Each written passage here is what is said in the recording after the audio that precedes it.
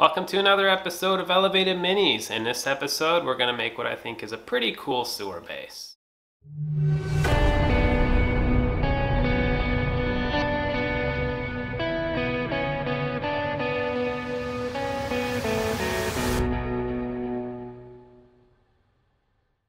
What's up everyone, my name is Cody and I'm glad that you've taken a little time out of your day to watch this tutorial. My hope with every video is that you'll learn something new, pick up a technique or two, and apply it to your own miniatures and then make it even better. But if you haven't already, make sure you hit that like and subscribe button so you never miss an upload. I try to get 1 or 2 videos done every month depending on life and family obligations. But as the channel can grow, I'll be able to work on getting videos out more regularly to you guys. So this sewer base can be used on any number of your tabletop games, but if you head over to my Instagram or Facebook page, you'll get a little preview of what my next video will be, as well as the miniature I use this base for. With all that out of the way, let's get started. So I had to remove the miniature from the base before this step, which I did off camera because it was a little bit tricky to record. But once I did that, I started out by super gluing a piece of cork down, making sure to leave the flat edge facing out.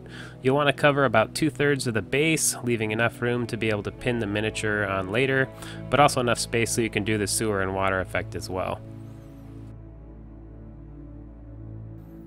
But once happy with that, I cut around the cork by following the edge of the base with the hobby knife.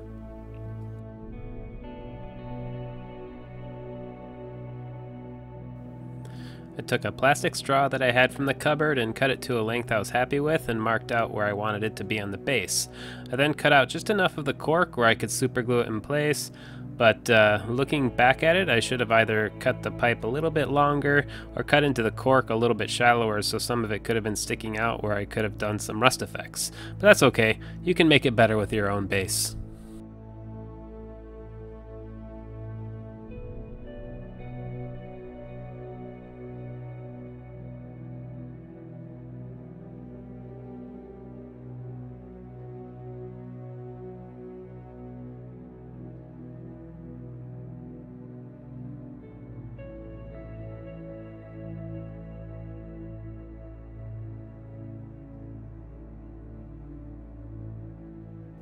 I then mixed up some green stuff, which is a 2-part epoxy putty that uses equal parts of a resin putty and a hardener putty that turns green when you mix them together and then cures into a super hard material. Make sure you use a little bit of water on your fingers because this stuff can get pretty sticky. I flattened the green stuff a bit with my fingers before laying it down on top of the cork and straw, and then used a little bit of water in my hobby knife handle to roll it out nice and flat, but also keeping it thick enough to sculpt into it a little bit.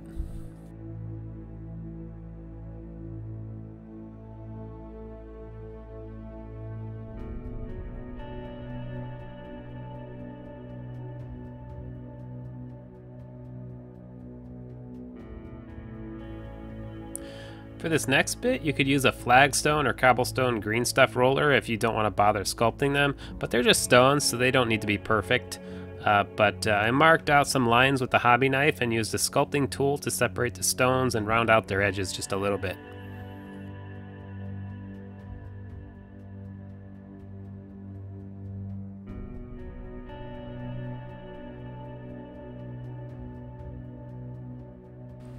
I then textured the stone a little bit using the sculpting tool just by kind of stippling it on there. You could also use like a rolled up piece of tin foil if you want.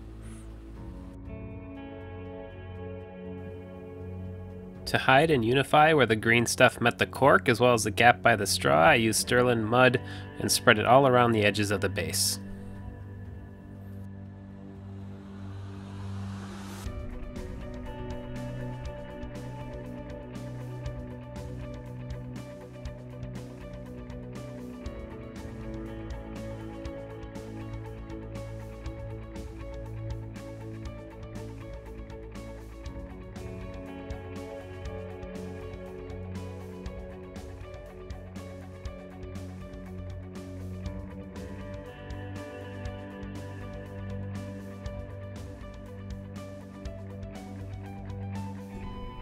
After letting the green stuff harden overnight, I then took a pin vise and drilled a couple of holes into the base where I knew I wanted the miniature to go later on. Since this base is for a Black Plague Zombicide survivor, I wanted it to look like he had just chopped off the head of a zombie that rolled into the sewer below, so I cut off the head of a zombie from the first season of Zombicide and superglued it down onto the base. The family and I never played anymore, so the sacrifice was made. Obviously, you could omit the head altogether from this base, but I thought it added something. You could also make the head a little more sunken into the sewage below by taking a sanding file and sanding down one side of the head so it lays nice and flat.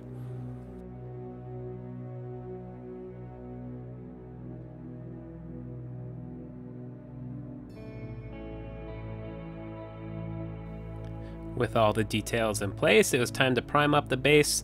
I did a zenithal prime for this, but you could totally just prime it in black and call it good. But I had the airbrush out for priming the miniature that this base is for and figured why not do it here as well. I'll go into a little more detail about zenithal priming in my next video, but in the meantime, you can just prime it in the black.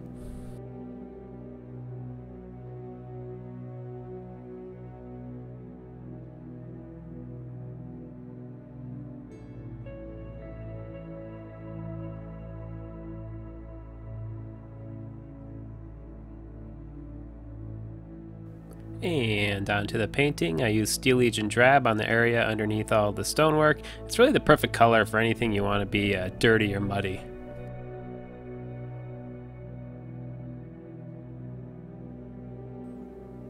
I followed that by using Gorthor Brown on the zombie's hair, which was probably a little bit of a mistake because it's too similar to the ground, but that's okay. Pick your favorite zombie hair color.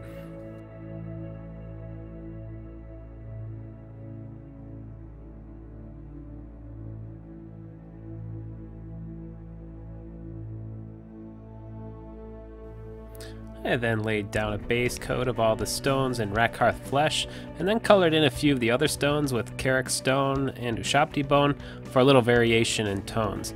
Just be random about which stones you decide to paint a different color and try not to make a pattern out of them.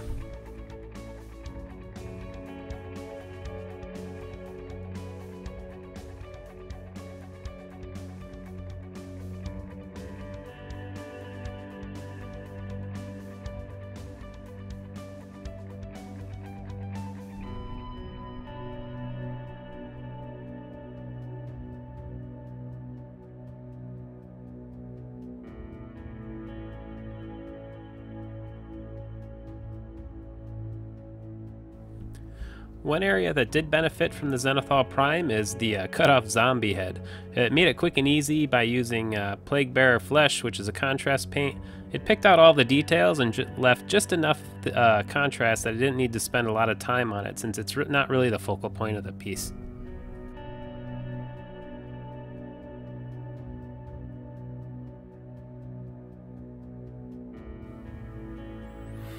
I then used an Agrax Earthshade wash over the entire piece to get into all the cracks and recesses of the model.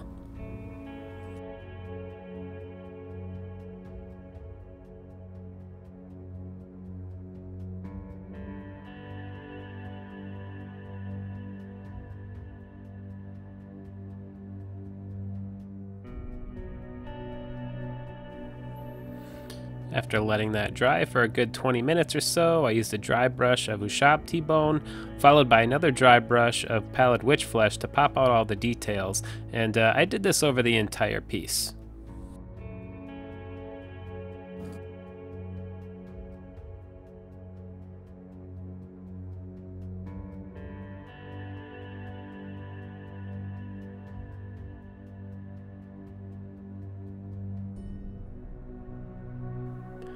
Onto the sewage detail, I picked out 3 greens to use. I decided on Waaagh Flesh to base everything out, Deathguard Green as my mid-tone, and then Elysian Green for my brightest green along the edges of the sewer, as well as around the head.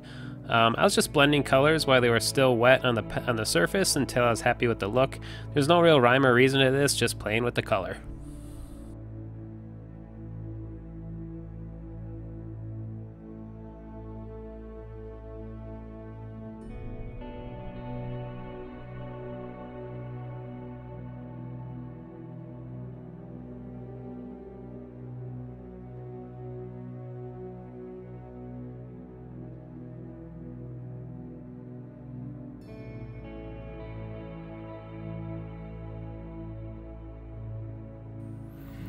And these next steps, I'm just using a bunch of different washes, and I started with Coelia Greenshade where I wanted the sewage to be a little bit darker and to smooth out some of the blending underneath.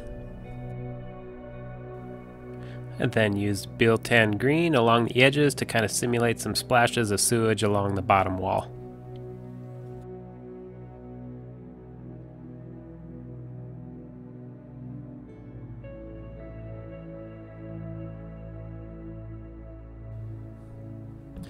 For the water effect, I had never tried a UV resin before, and I've been wanting to, so this was the perfect place to give it a shot. I can't remember the brand I used here, but I know Green Stuff World sells this, and you can also find it on Amazon under various brands, and it's not super expensive. The reason I went with UV resin instead of the resin I've been using in my other videos is because this stuff is really thick, and I knew I would be able to control it easier and prevent it from running over the edges of the base. I used a toothpick to push the stuff around a bit until I was happy, and then used the UV light to cure it, and it was hardened within 10 seconds.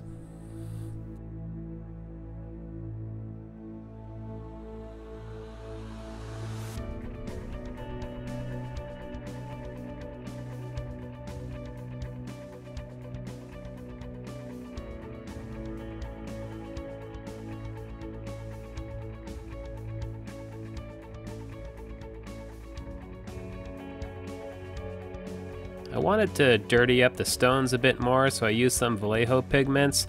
They've got a lot of different earthy colors to choose from, but I went with yellow, brown, and gray pigments and set them into place by using some airbrush thinner.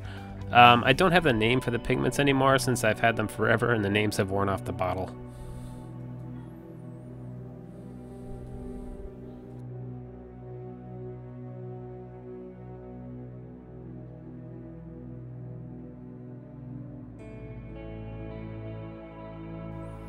I then took some Athonian Camo Shade and just dabbed it around in a few places on the base just for a bit more griminess.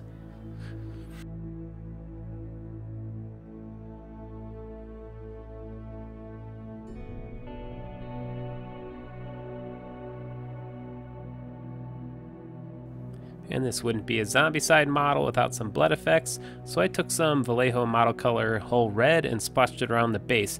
It really is a great color for dried blood. But after that, I went in with Blood for the Blood God for some fresh blood color and shininess, and dabbled that a bit near the areas of dry blood just for a bit more dimension.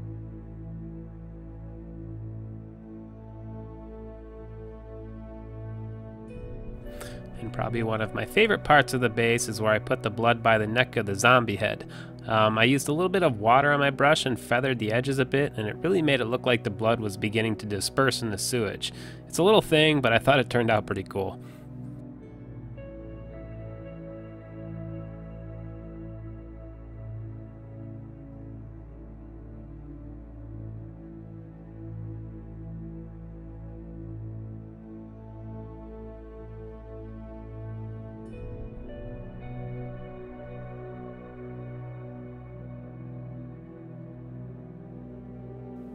I then use Rhinox Hide for the rim of the base to clean up the edges. Always clean up the edges of your bases. It's one thing that can drive me a little crazy on miniatures that I see, especially if you put any amount of time or effort into a base.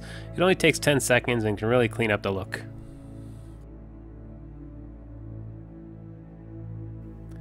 So after showing the base to my wife, she pointed out to me that the zombie head wasn't very noticeable and it looked kind of like a rock. But that's probably true. So I started by using Seraphim Sepia to change the tone of the hair a bit, and then tried to highlight its face a bit more with a little Ionrach Skin. I did the cheekbones, a bit by the jawline, and the nose. It probably didn't make that much of a difference, but that's okay. The base shouldn't outshine the miniature standing on it anyway.